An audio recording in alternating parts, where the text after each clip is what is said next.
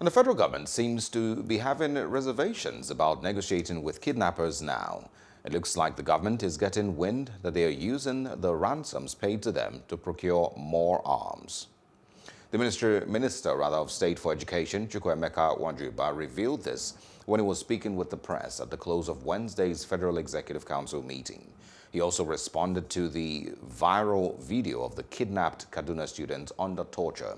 He said the government was doing its part to rescue the students as soon as possible. Hello, hope you enjoyed the news. Please do subscribe to our YouTube channel and don't forget to hit the notification button so you get notified about fresh news updates.